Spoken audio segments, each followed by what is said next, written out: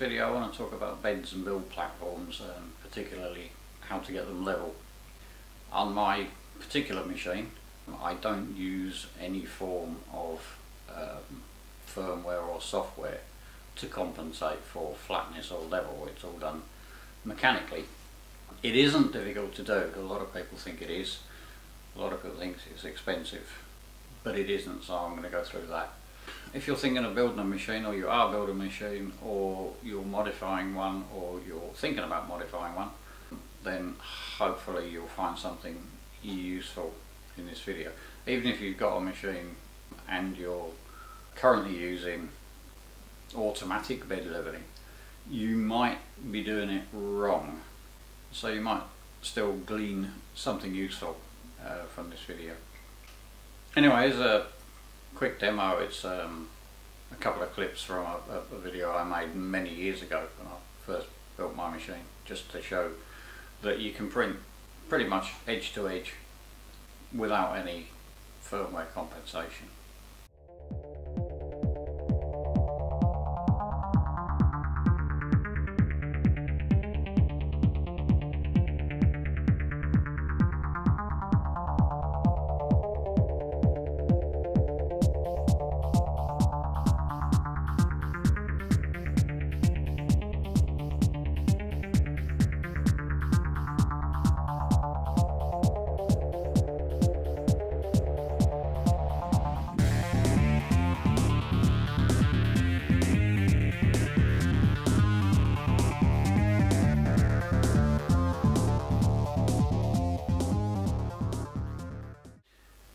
My very first printer was a rip-wrap Mendel that I built from a kit. It was by Adrian Bower's company, Rip-Wrap Pro, and that had a very flimsy bed, and it was necessary to probe the bed and do firmware flatness compensation before every print. The Core XY that I've got down in my garage, I built that with in such a way that the bed is inherently flat and it's level and it stays that way. I can, and have done, take that printer apart, put it in the back of a van, transport it 50 miles, set it up at a show, put it back together and start printing without doing any bed leveling, without even checking it. It's good. Having used both a machine that you need to check the level every time you're going to do a print, and having used one that you never have to do it, trust me, if you never have to do it, it makes life so much easier, so much easier. I don't want to make this video too long. There's been all sorts of discussion on all sorts of various forums about the optimum number of lead screws and where they should be positioned and so forth. I'll just go over that very quickly. So this is a representation of a build plate with a single screw in the middle, and so it's fairly obvious that that's not going to work well, that single attachment point, because the bed is free to tilt left to right or front to back. So we know we need more than one attachment point or more than one support. So you could have two, like this for example, but that's not going to work well, because the bed is still free to tilt in one direction. It's only supported at either side. So then we come to three attachment points. A point in space is simply a point in space. 2 points in space defines a line, so you can draw a line between 2 points.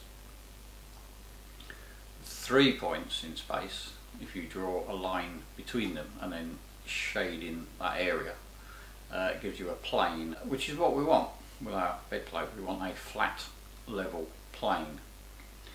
So 3 points looks like this, and it doesn't matter which of the 3 points you raise or lower, the entire build platform in our case will remain flat. You can change the level, but it will always be flat. So if you had 4 attachment points, if those points are unconstrained, then you can have the situation where the build platform would rock like the 4-legged table on an uneven floor. It's a bit like a three-legged stool versus a four-legged stool. A three-legged stool will never rock if the floor is uneven. It will always be flat, shall we say. Whereas a four-legged table, we probably also at restaurants where somebody leads on the table and it rocks, and you end up sticking a beer mat underneath a leg to get that correct. If you constrain those 4 points so they're fixed top and bottom, and then you adjust the length of one of them, rather than tilting the bed, you distort it so it can look like this. And of course the same applies if you have any more than 4 points. So 1 point isn't enough, neither is 2. 3 is the optimum number of attachment points where you can adjust any one and it will change the level of that plane, but it will still remain a plane. Which is why I believe 3 lead screws are best. Obviously we need something that's going to be flat as well as level. One of the best options is aluminium tooling plate because it's relatively cheap. If you buy tooling plate, it's machined or cast, it's guaranteed to be pretty flat. Aluminium is also a good thermal conductor, so if you attach your heater to the aluminium, the heat will conduct quite evenly through across the surface, which is what we want. Obviously we can't print directly onto the aluminium, or if we did, we run the risk of damaging the aluminium, which would be expensive to replace, so we generally use some sort of surface. My preference is to use glass, float glass, and I use 3D lac, so it works for me. I like the idea of having a removable build surface because I have a relatively big build platform and it's quite thick. It takes forever to cool down. So by being able to slide out one piece of glass and then slide another one in, I'm able to start another print pretty much straight away. I'm not going to get into all the different build surfaces and something. Everybody has their own preference. Obviously, just suffice to say that we've got to start with something that's flat, and then we've got to support it, ideally in 3 points. So assuming we've got 3 lead screws, which I believe to be the optimum, it's then a question of how do we drive those screws. You've got 2 choices. You can use a single motor and a continuous belt to drive all 3, or you can use individual motors to drive each one independently. The issue with using multiple motors is that whenever you cycle the power, they will jump to the nearest step, but actually it's a bit more complicated than that. It's something like 4 steps. I'm not an expert on stepper motors by any means, but it's something to do with the fact that they have a bipolar stepper motor has 2 coils, and to get 1 step you put current through 1 set of coils. To get the next step you reverse the direction of the current. To get the 3rd step you put current through the 2nd pair of coils, and to reverse that to get the 4th step you reverse the direction of the current. So when you first power up the printer, motors can move to any one of 4 whole step positions. So if you have multiple motors, whenever you cycle the power, they're going to not be synchronized. And that kind of feeds back into a video I made earlier about lead screws. If you've got those horrible, in my mind, 4-star 8mm lead screws, 4 steps difference between each screw could be quite significant. So that's not to say that you shouldn't use multiple motors. A lot of people choose to do so, but it does mean that if you have multiple motors, then you have to level the bed every time you cycle the power because of this synchronization. I prefer to use a single motor and a continuous belt because I'll never get this getting out of synchronization situation. So I never have to level my bed. I don't have to do it. I just need to hone the printer and the bed is always flat and level. And as I've said before, I can take the top section off, put both bits in a van, drive it to the NEC, put it back together and start printing without checking the level. It's very, very nice to be able to do that. So people have said, well, it's, you know, it's very difficult to do that. How am I going to do it? It's expensive. We haven't all got buckets of money, and we haven't all got rakes of tools, and we haven't got lasers and inclinometers and all this stuff, and you don't need any of it. It's not difficult to do. About the only thing that you really need, and I could probably go away with not having one at all, but what you really need is one of them. This is a dial type indicator, so pressing this plunger up and down moves the needle. It's very, very sensitive. So one of those, and print an adapter so you can fit it on the gantry in place of your hot end. Really, that's all you need. But of course, as well as the bed being level and flat, it needs to be what we call tram. That is to say, it needs to be level in respect to the rails on the top of the printer, basically your X and Y axis rails, because you can have the bed level and flat, but not necessarily parallel with the rails of the printer. So if the frame itself is on the skew, then that's going to cause you problems. So in this video I'm going to show not only how to get the bed flat and level, but also to ensure that it is flat and level with respect to the printer frame, and if necessary how to square the frame if it's distorted. And you can do all of that with this dial type indicator. So dial gauge, you can pick them up for well, pretty much or even less than the price of a Pro such as a BL Touch. They're not really expensive, and you don't have to go for ultra accuracy. So these things have a ring on the dial, so that once the dial is in a position, then you can rotate the whole thing and set it to 0. So I'm assuming by now we've got our flat lump of aluminium with some sort of surface on it, and we've attached it to the printer. I'm not really going to get into kinematic mounts and that sort of thing, because that could be a whole video on its own. If you're using individual motors and you're going to use those to level the bed, then you probably won't have any other means of adjusting it, or if you did, it's going to get complicated. What do you adjust, the lead screw or the mount? If you do like I do and have a single motor and a continuous belt driving all 3 screws, then you need some other means of adjustment to level the bed. What I do in fact is I use 1 screw as a reference. However you do it, if you've got 3-point leveling, 1 should always be the reference, and then you move the other 2 in respect to that reference. What I do is I slacken off the pulleys that connect the belt to the lead screw, and then I can just rotate each individual lead screw. That's how I level the bed. I don't have a separate adjustment. It's kind of up to you how you do it. So this is a representation of a printer. The 3 black cylinders are the lead screws.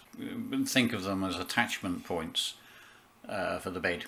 Those are the things we're going to adjust.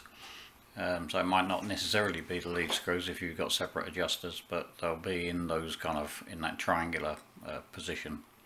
The bed itself is that yellow square in the centre, and then the printer frame are the silver rails around the top.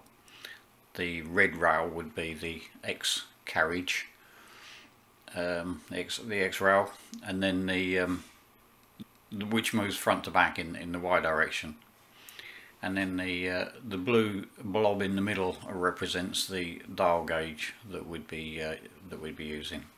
So the temptation then would be to start in this front left corner, position the DTI at that point, raise the bed till the needle starts to move, 0 the dial at that point, and then move across to the next screw on the right and then make the adjustment so that the DTI reads 0 again, and then finally move to the back and then adjust that rear screw so that it reads 0, and then go back to the front right and recheck. It's a bit of an iterative process, but that would actually be wrong, because if the frame is twisted, then what you've basically done is make the bed level but with reference to a twisted frame. So if we have the situation here where the frame is twisted such that that front left corner is low, but that's how we've leveled the bed, effectively the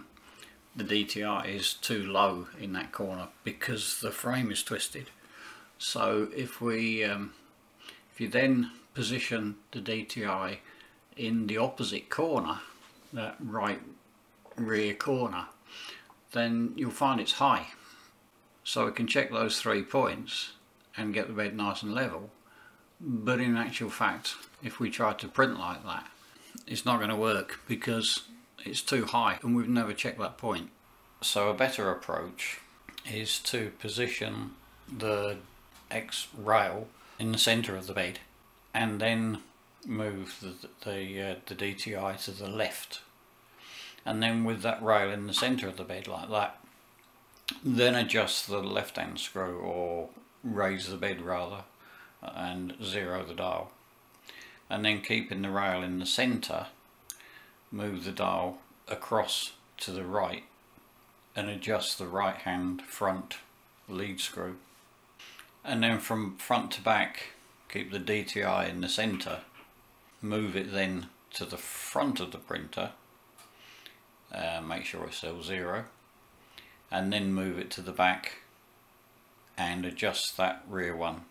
And then what you've done, you've still leveled it, but you've done it with reference to the center of the printer rather than using the frame as a reference.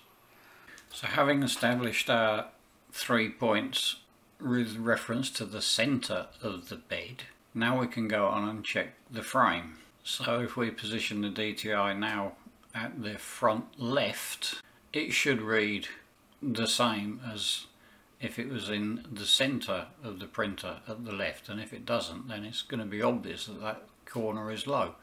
So the thing to do is set the DTI in the center and level it like that, as we have done, and then with the DTR still being on the left hand side, move it from front, move the rail, the whole X rail from front to back, and make sure that both the corners are the same as the center, and if they're not, adjust those corners as necessary.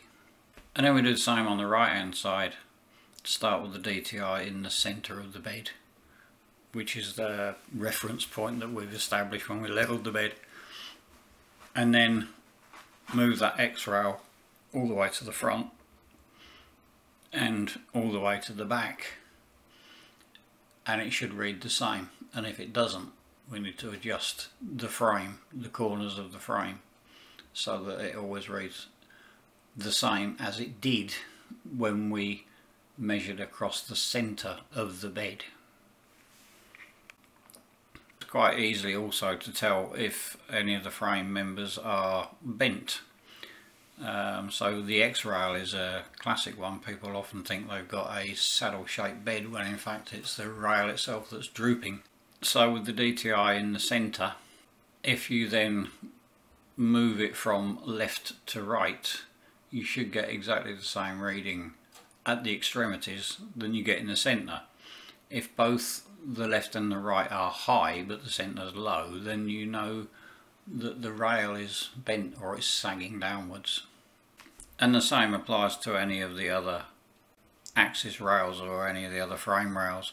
If you get a reading in both corners that are the same, but somewhere in the middle it's different, then it's pretty obvious that frame member is bowed. So although it's not a difficult thing to do, it is fairly complicated in as much as it's an iterative process and you have to keep going backwards and forwards, checking and adjusting. But a thing to bear in mind is you're only going to do this once when you first build the printer, or subsequently if you do some serious maintenance or drop it or have a serious accident with it or something like that. In terms of the total amount of time you spend leveling the bed, this obviously takes a fair while, but thereafter you're never going to do it. Whenever you want to print something, all you've got to do is home it. You don't have to check the level. There's a saving in time every time you do a print. I've made the video to suit my printer, which is a Core XY with a fixed bed, in as much as it goes up and down in Z, but it doesn't go backwards and forwards. But the principles are the same, whether you've got a Cartesian with a moving bed or some other kinematics. The principle of getting the bed level with reference to the center of the printer, and then using that to square the frame. It's the same principle. The images I used to represent the distorted bed were obviously exaggerated at about sort of 3-degree angle, which hopefully if you've got a pair of eyes, you'll get it better than that, even with just a square. But because we've got layer heights of 0.2, 0.3 mil, something like that, then 0.1 of a mil is critical, and it's very difficult to build the frame using squares, lasers, inclinometers, or whatever. It's very difficult to get the frame that's completely square within those tolerances.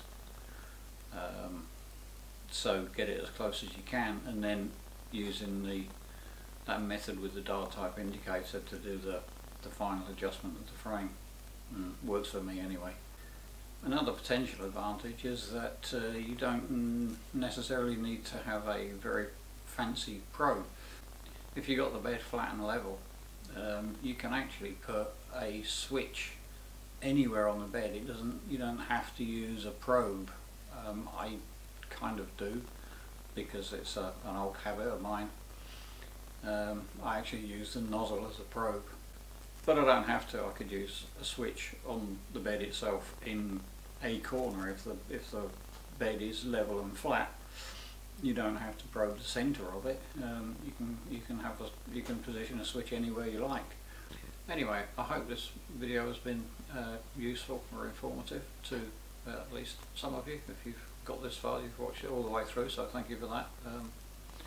If you want to see more videos like this, as ever, I would much appreciate it if you hit the subscribe button. That's all for now.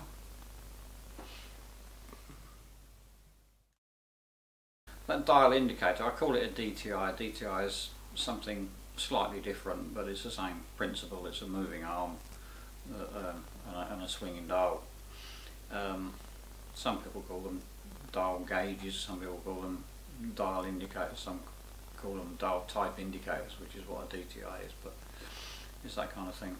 Basically a small movement on the plunger will give quite a big movement on the needle, so it's quite a sensitive piece of equipment.